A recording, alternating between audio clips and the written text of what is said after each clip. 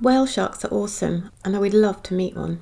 They are described as gentle giants and are the largest shark. In fact, they are the largest fish found in our seas. On average, they grow 5.5 to 10 metres and weigh 18.7 metric tonnes. They have the most amazing markings of pale grey or white spots and stripes, which makes them quite beautiful, and each individual has their own unique pattern. They are filter feeders, feeding on zooplankton, one of only 3 species of sharks to do so. The female produces many eggs at around the age of 25, which develop inside of her, and then she gives birth to about 300 live young, although many do not survive. It is thought that whale sharks can live as long as 100 to 150 years. They live in all tropical and warm temperate seas in the open ocean, and are solitary and nomadic. They are known to migrate thousands of miles, but in the summer months at coastal sites they form seasonal feeding aggregations. They migrate to nutrient-rich waters near places such as the Yucatan Peninsula, Japan, Honduras, Galapagos and Indonesia. After feeding, they disperse in random directions and completely disappear during winter and spring. In the southern Bird's Head seascape, found in West Papua, scientists have been tagging whale sharks, and they have found that nearly all big aggregations of whale sharks in this region are composed mostly of juvenile and young adult males. Of the 200 individuals recorded, only 3 have been females. It is believed that whale sharks give birth to roughly equal numbers of males and females, and that the females are just behaving differently, perhaps feeding in more remote areas of the ocean or spending more time at depth. Some whale sharks in the area have been tagged with satellite tags, and you can see from this great map where individuals have travelled to. The whale sharks tagged are all males except for Susie, who was tagged in the summer of 2018. It is hoped that she will allow scientists to find out much more about the females in this area, and even perhaps where they give birth, so that these areas can be protected. Whale shark monitoring is also taking place in the Galapagos Islands, in the Galapagos Marine Reserve. Most sightings of whale sharks are female. It was thought that 90% of them could be pregnant, but blood samples were inconclusive. It has been found that whale sharks, along with other endangered animals such as the leatherback turtles, green turtles, silky sharks and scalloped hammerhead sharks, travel between Galapagos and Kaurikos Island. Kaurikos Island National Park, like the Galapagos Islands, is a UNESCO World Heritage Site located 550 kilometres off the Pacific coast of Costa Rica. It is rated by divers as one of the best places in the world to view large pelagic species such as sharks. Between Galapagos Islands and the Kaurikos Islands, the sharks and turtles follow the Kaurikos Ridge, an underwater mountain range that species follow to migrate between the 2 UNESCO World Heritage Sites. The migratory route has been declared a Mission Blue Hope Spot. Hope spots are special places that are scientifically identified as critical to the health of the ocean. The Kaurikos Galapagos Swimway, an area of approximately 120,000 square kilometres, is an area of ocean rich in biodiversity which follows the Kaurikos Ridge.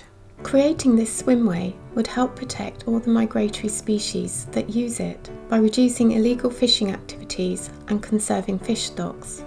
Having this protection would really help preserve whale sharks.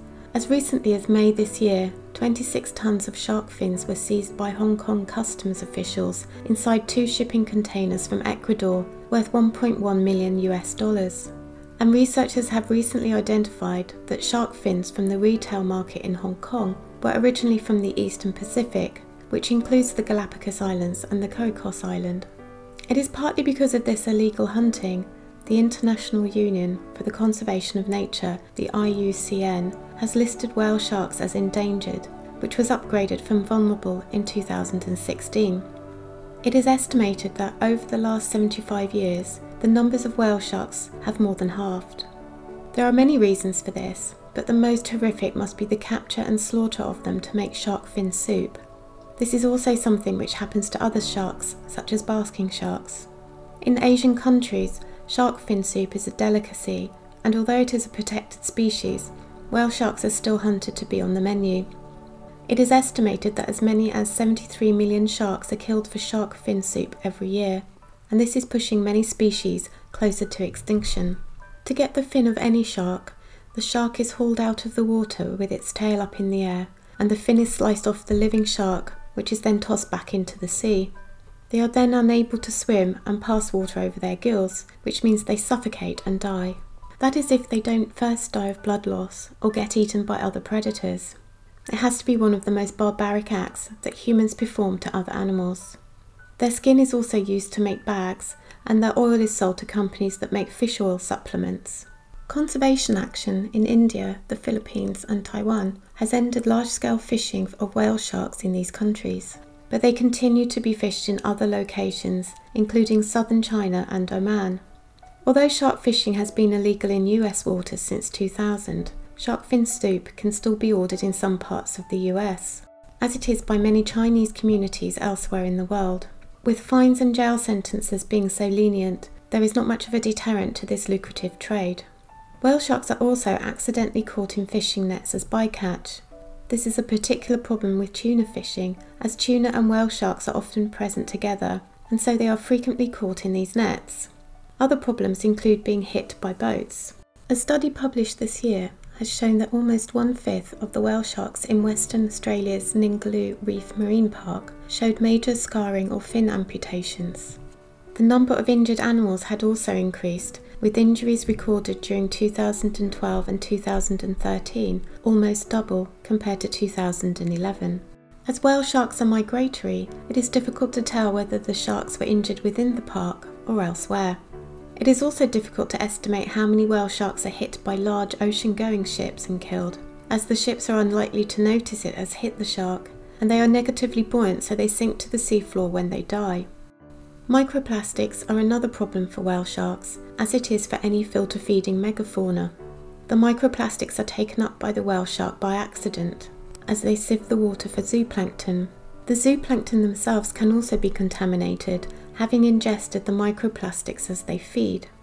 Pampai Vendar, East Jarvis, is a seasonal whale shark feeding ground, and scientists here conducted a study looking at how much microplastic was in the water and whether whale sharks could be ingesting it.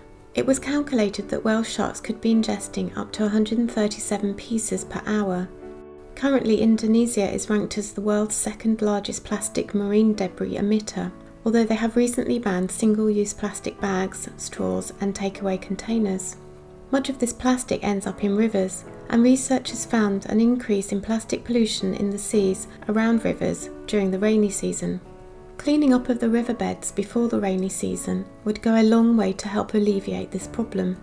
Due to whale sharks living a long time, it is thought that bioaccumulation of pollutants over decades could lead to concentrations that alter reproductive fitness and have other adverse health effects on the whale shark, as seen in orcas and indeed in humans.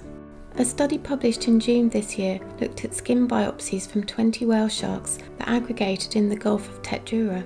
The site is very close to the port of Djibouti, which is located along one of the busiest shipping areas in the world. The skin biopsies were tested for concentrations of 15 trace elements, DDTs and PCBs.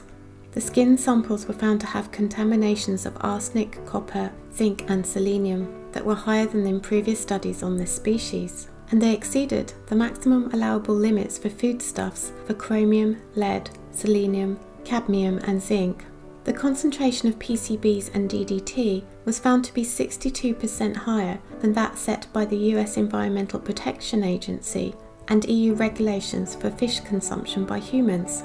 So it is quite possible that people who eat shark meat are actually consuming vast amounts of toxic chemicals.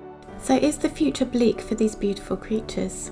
Well, I hope not. And whilst there are people who want to eat them, there are also many people who just want to see them. Ecotourism is a big industry, and inevitably there is some controversy as to whether it is harmful to the wildlife being watched. Research is being carried out into the effects of swimming and diving with whale sharks. In a paper published in August 2018 on whale sharks in the Gulf of Baja California, Mexico, stress-related behaviours such as vigilance, change of direction, diving and acceleration, which potentially carry energetic cost to the shark, which if combined with a decrease in food intake following the disturbance, could be harmful. The main conclusion from the research was that swimmers should not approach the whale shark if it had stopped feeding when the vessel first approached. This guideline is already in the Mexican guidelines for whale shark watching in Mexico, and should be for any responsible whale shark watching company around the world. Another issue is that of feeding the whale sharks and how this affects their behaviour.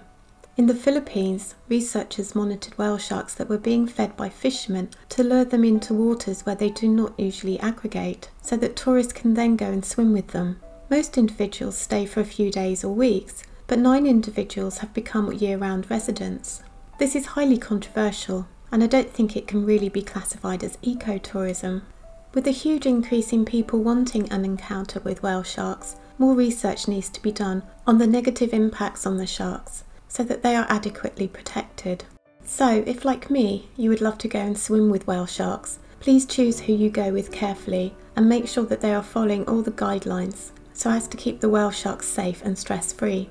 With continued research, monitoring and education, the well-being and protection of these beautiful creatures can be assured, and humankind can enjoy seeing them rather than eating them. To help celebrate Shark Week, I've also done another video on the scalloped hammerhead sharks of the Galapagos Islands and the threat that they are under right now from a fleet of Chinese fishing vessels. So look out for this on Friday.